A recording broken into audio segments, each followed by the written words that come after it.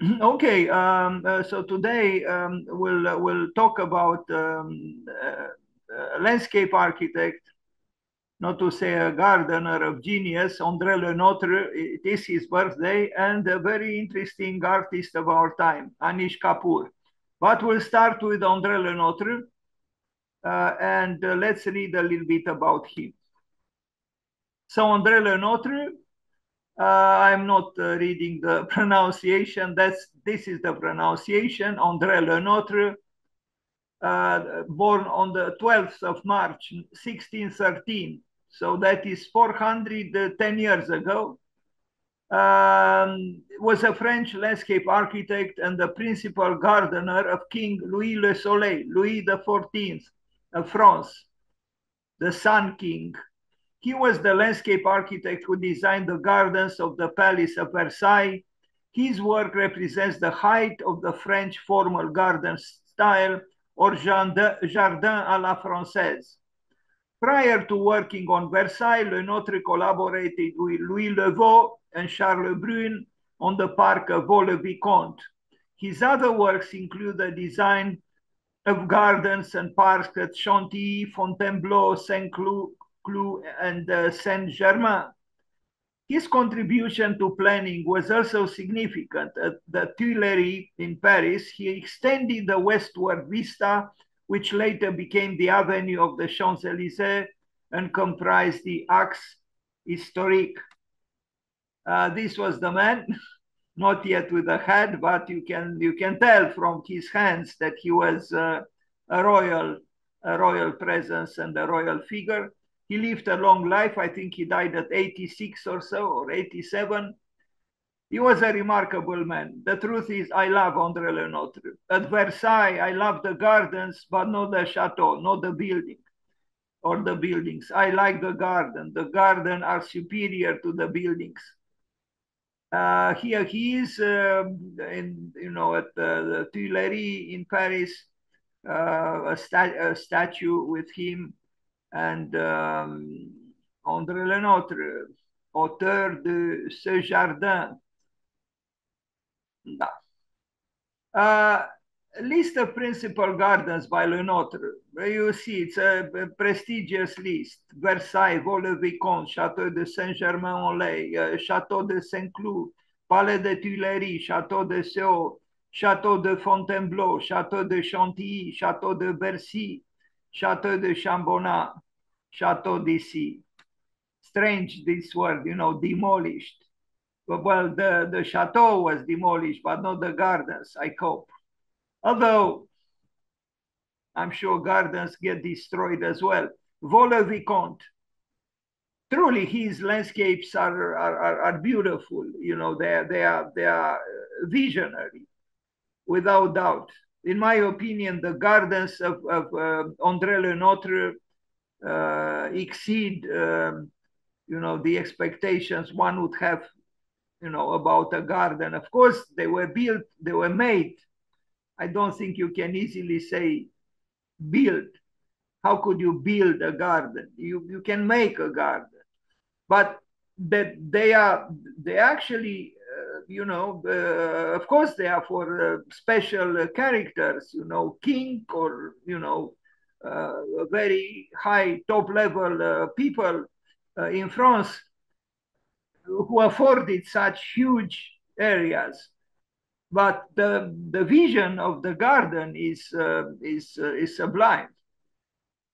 Versailles. I mean, look at the plan of Versailles, and the palace, the chateau is here. These small things, and practically the gardens take over all the interest. This is minuscule. It's almost not here. But the gardens, and look at the modernity of the diagonals. I mean, graphically is formidable.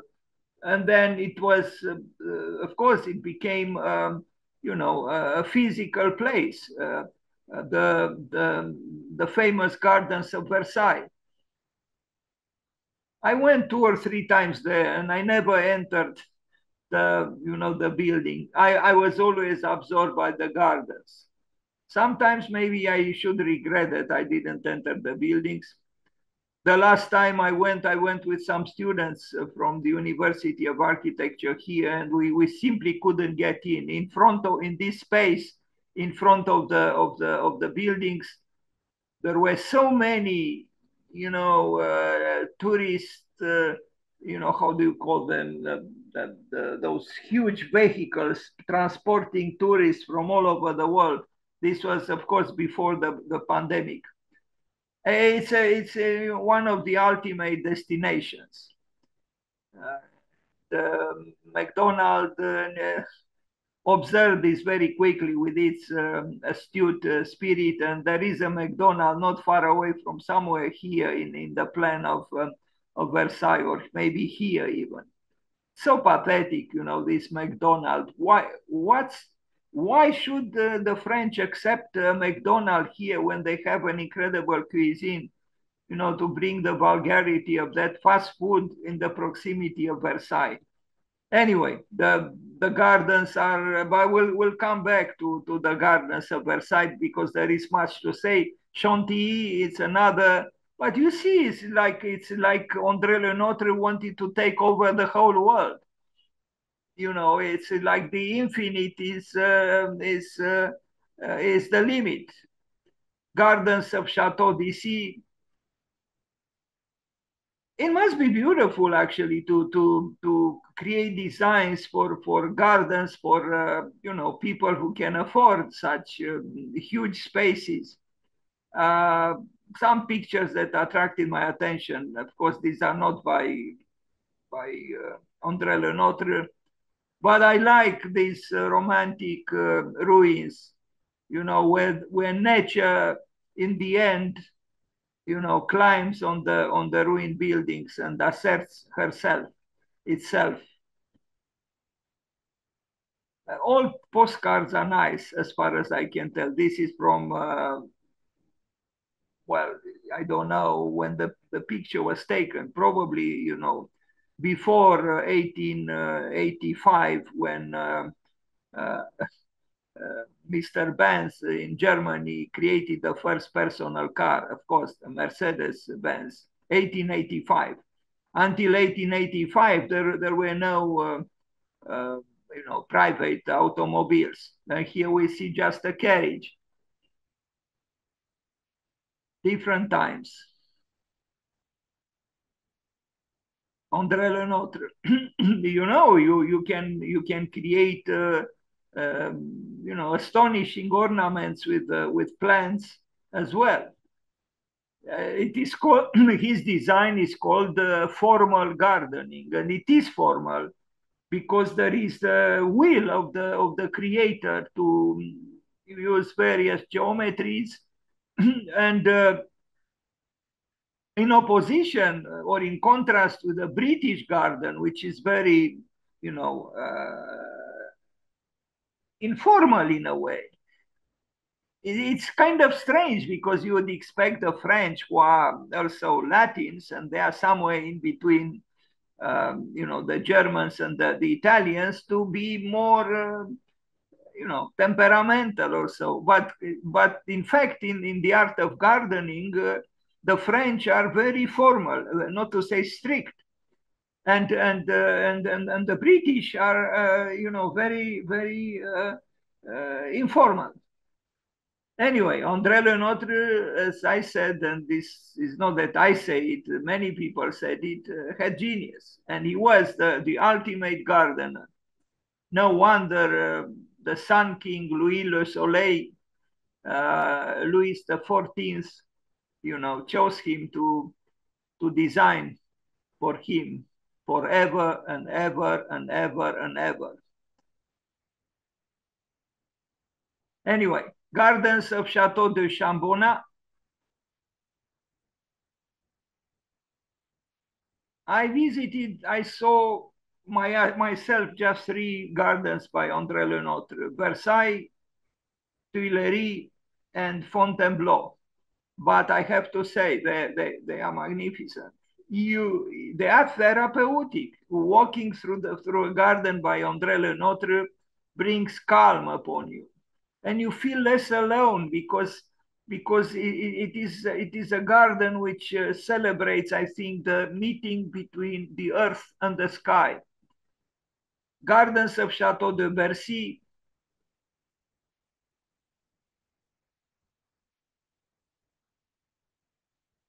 You know what's interesting about these gardens is that their sheer size overwhelms the building. Even if the building is not so small, but it almost disappears in the landscape, in the designed landscape.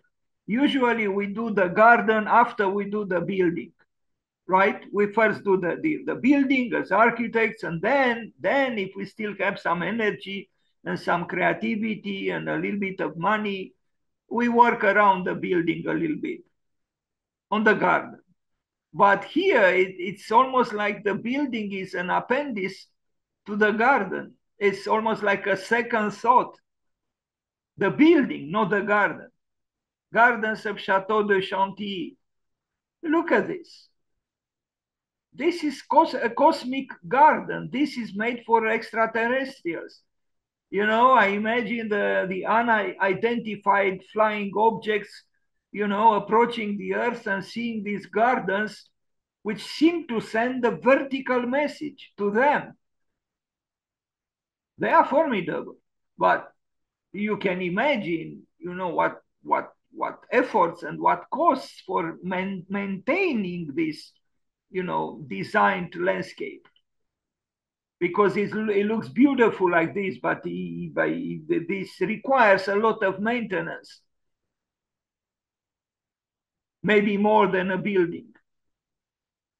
It's splendid.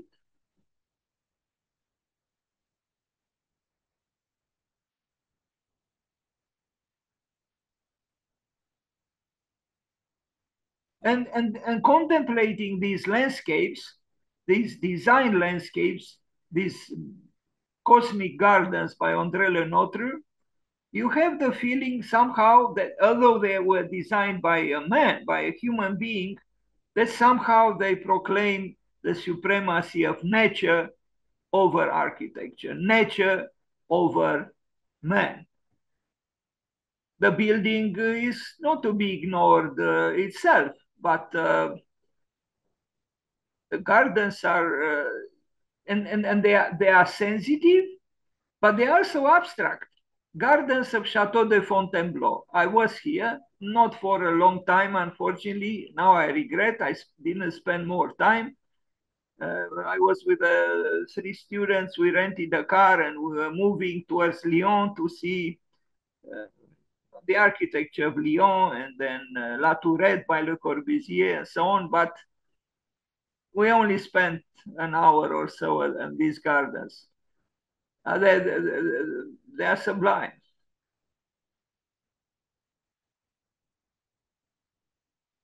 Very, very large spaces. And yes, the kings of France loved Fontainebleau, and so do the tourists who go there. But the level I don't know how to say it, you know. I mean, it is gardening, you know, it's the art of gardens. But these gardens are elevated, you know, beyond what we usually think when we think about a garden.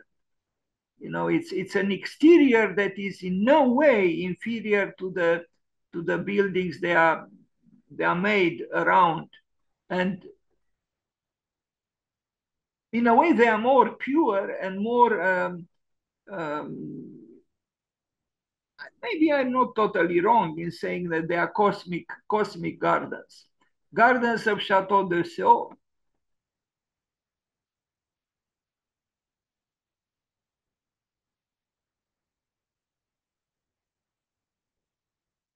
André Le Nôtre. Is this aesthetical language obsolete? I don't think so at all. You know, I look at this picture and I would say this is this could be even a modern design.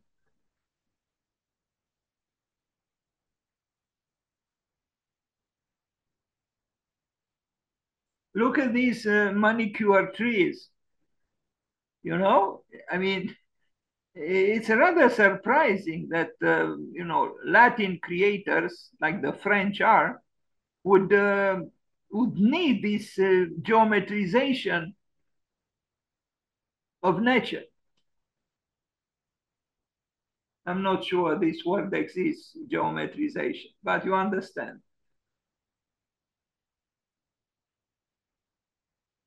In my opinion, no effort should be um, dismissed in the quest for beauty. If we want to arrive at beauty, we shouldn't be stingy. We should allocate all the efforts, all the minutes that we have, all the energies we have. Is there a better purpose? I think Dostoevsky was right. Beauty will save the world. Gardens of Palais de Tuileries in Paris, between Champs-Élysées and the Louvre.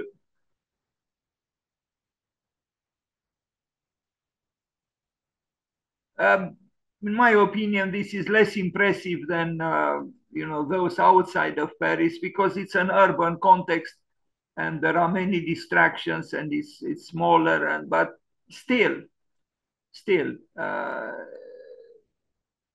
these gardens matter.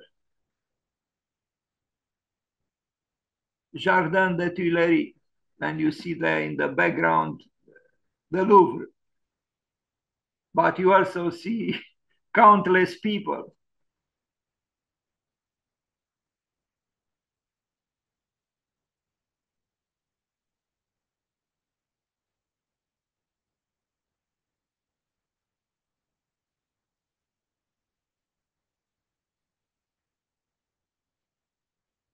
So here is André Le Nôtre at the gardens at Tuileries in Paris. Here we see the glass pyramid by IMP.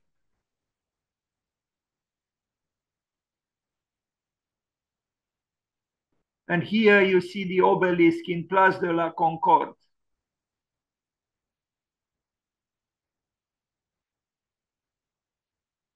So, you know, the garden that André Le Nôtre designed is here, not as large, of course, as what we saw earlier.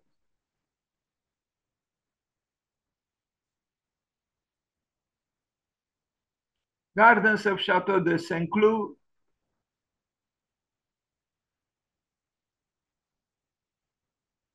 It's rather strange because you think probably that, you know, bushes or trees, if they are cut in this way, you know, following strong geometry, they would become almost unacceptable. But in a strange way, perhaps, the French design, the formal design of gardens is not actually, I mean, you know, factually speaking, is rigid. But because the matter with which it operates, meaning you know, plant material, it's warm, it's not cold, it's not rigid. Taming nature. In a way, it's about that, taming nature. Gardens of Chateau de Saint-Germain-en-Laye. I mean, I think this man would have loved to cover the whole earth with his cosmic gardens. André Le Nôtre.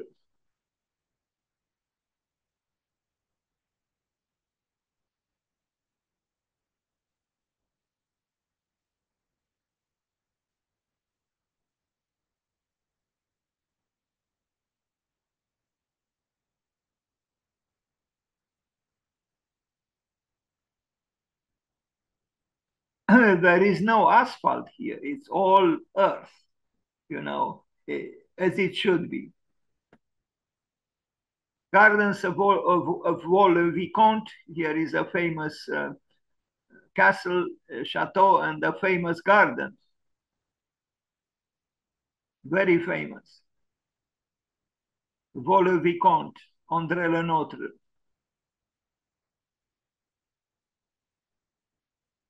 Really, I think these gardens were made to be seen from space by extraterrestrials or by Elon Musk and his friends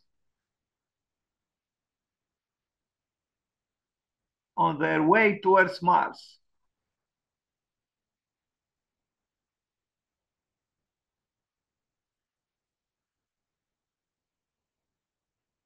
André Le Nôtre, bravo to him.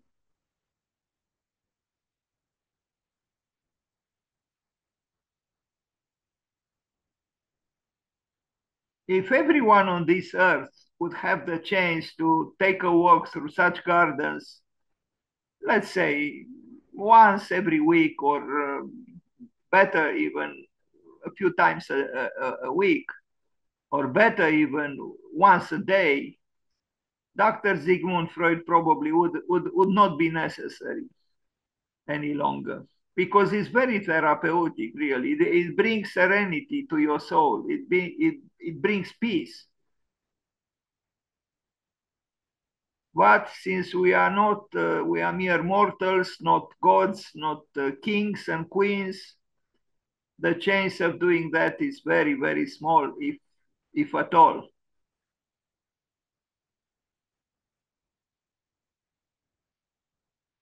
Château de Vaux-le-Vicomte, Jardin du Château de Vaux-le-Vicomte.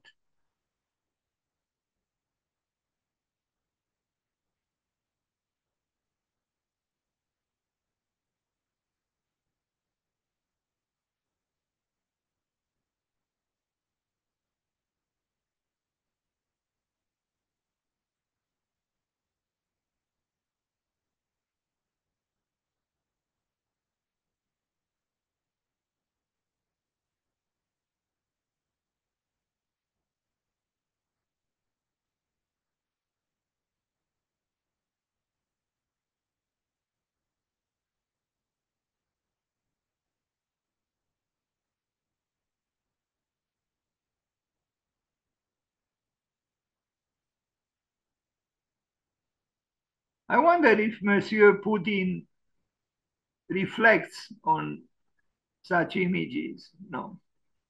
If he knows, if he's interested in, beauty at all. And if he is, why does he wage such a horrible war? I don't understand these politicians. And look at the section through the park, the longitudinal section. So you see, it's not flat, the land. I mean, there are sophistications here. I'm not an expert in gardens, far from it. But I would encourage anyone who has a liking for studying landscape design to further study the complexities and the sophistications of André Le Nôtre's design.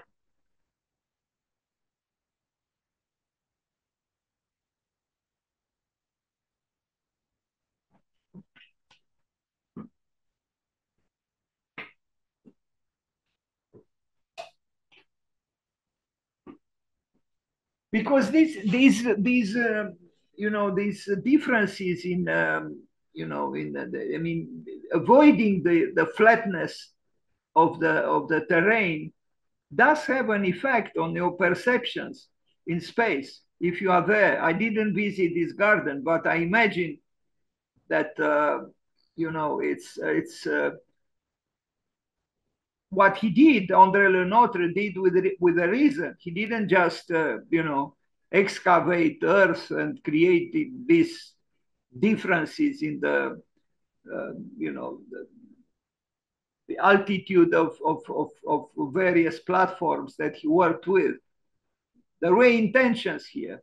And that's why he's considered one of the greatest landscape designers ever, if not the best.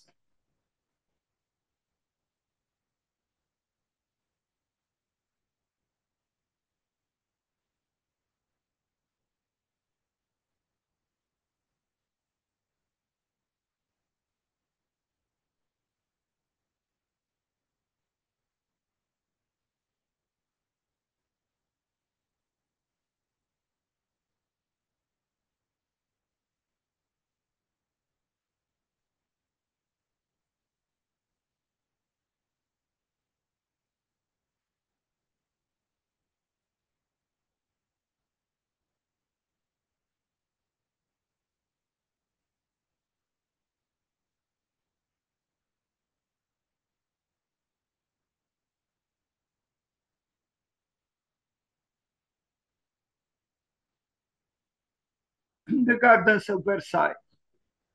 We already saw a plan, and now we'll see other images. I mean, you can spend easily a week or two or even a month just walking through the gardens of Versailles. Better still when there are less tourists, but you know, it's impossible to stop people going to Versailles if they are in France. It's impossible. It's one of the major attractions in France.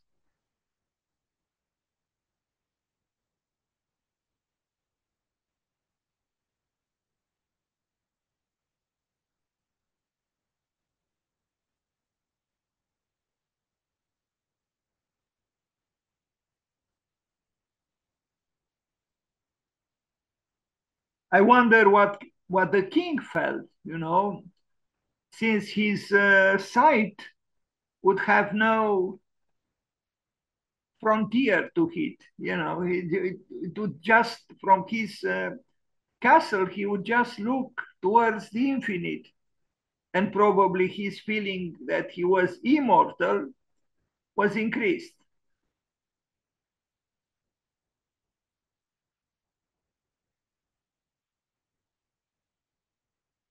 The palace doesn't impress me, but the gardens do. Look at the magnificent trees.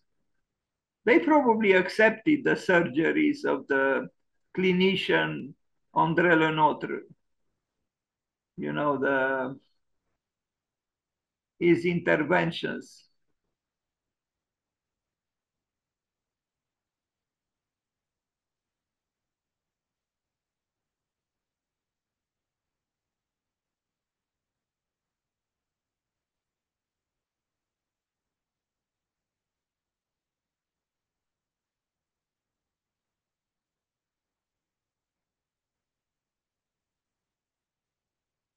It is an imago mundi in a way. What is here, you know, it's the image. It's an image of the world, the whole world. You have to explore it and reflect, and meditate, and sit on a bench, or you know, just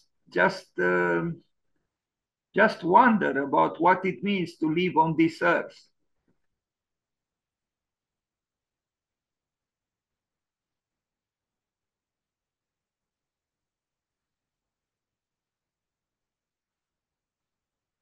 I wonder if the king, Louis Le Soleil, Louis the Sun King, ever thought that one day, you know, after he died, this great estate would be filled with tourists from all over the world.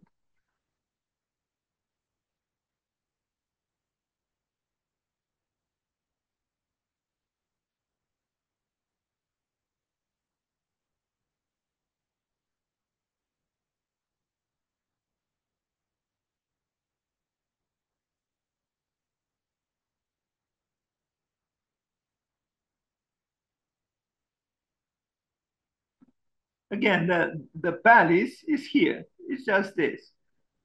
While here to the right is the city of Versailles, and from here to the left, the beginning of the gardens, which extend more to the left than this picture shows. As you can see. So this is the palace right here. And everything here is the garden, is the work of André Le Nôtre and countless people whose names we do not know, but they contributed to the majestic design and its implementation.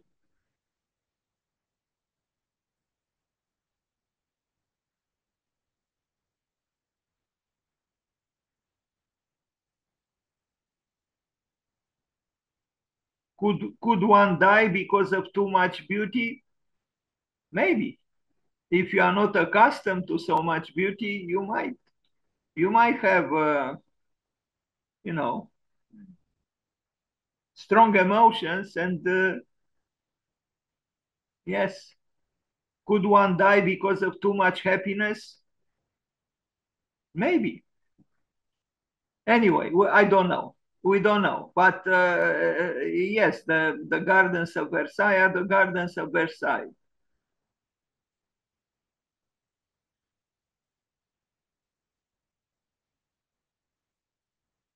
Personally, I would have liked these statues to be less white and less pristine. They probably cleaned them up just as they cleaned the facade of the western facade of Notre Dame de Paris, the famous cathedral, which became too white, in my opinion, and too clean.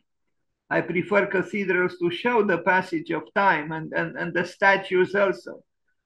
They are they're too clean, in my opinion. I'm sure people work on them to remain so. I think if they had a patina, they would have connected better with the trees, the vegetation, the plants. Anyway, this is my opinion. Like this, they look a little bit artificial, artificious. But they are not the works of André Le Nôtre.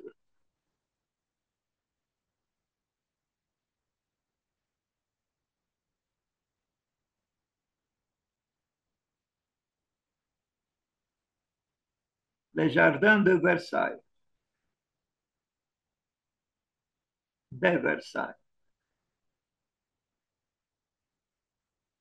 of de Versailles. I'm not sure, but the gardens of Versailles, Les Jardins de Versailles, probably the,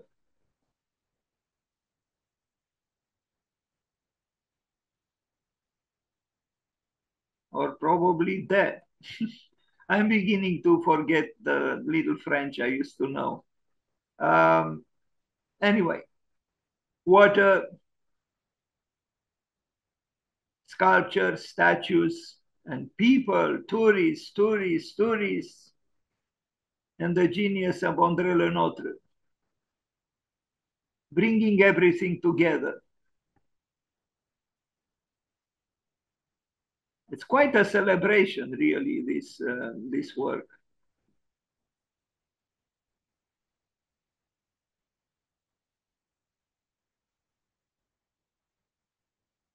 You see, I think they are better like this instead of white.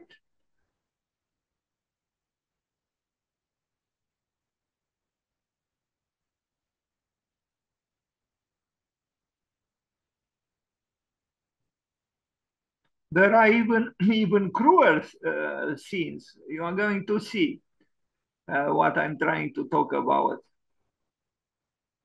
Because there is cruelty in nature as well. Why does, you know, the wolf kill the deer? Why does the big fish eat the small fish?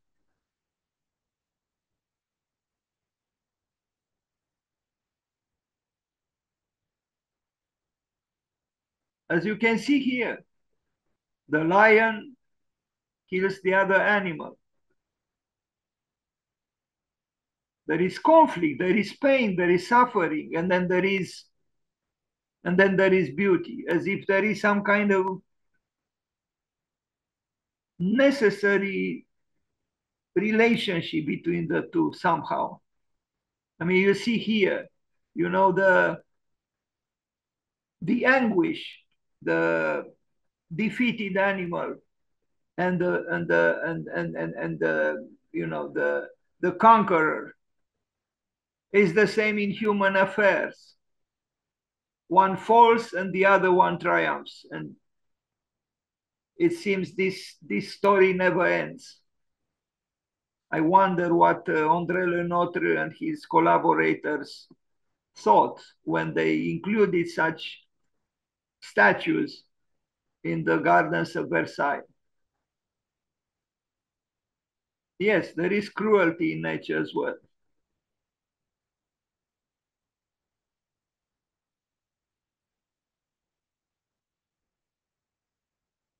Maybe these were included in order to um, make us aware that everything is, you know, ephemeral and that there is death. And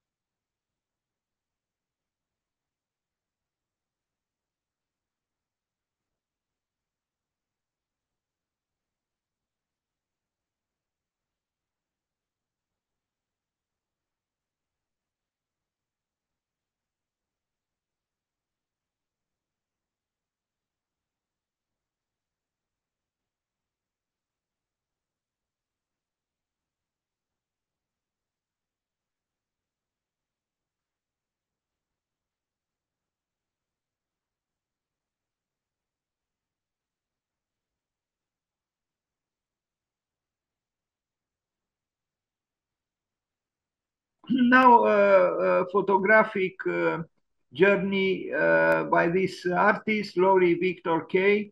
I like her photographs taken at Versailles, so I included them here, Trees of Versailles.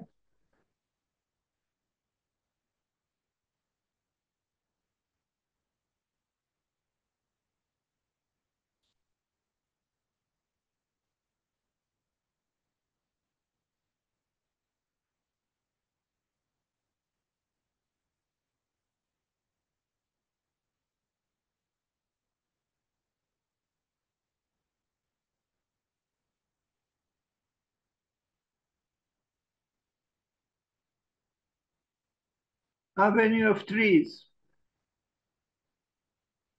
the most beautiful avenue, if we are to call it avenue.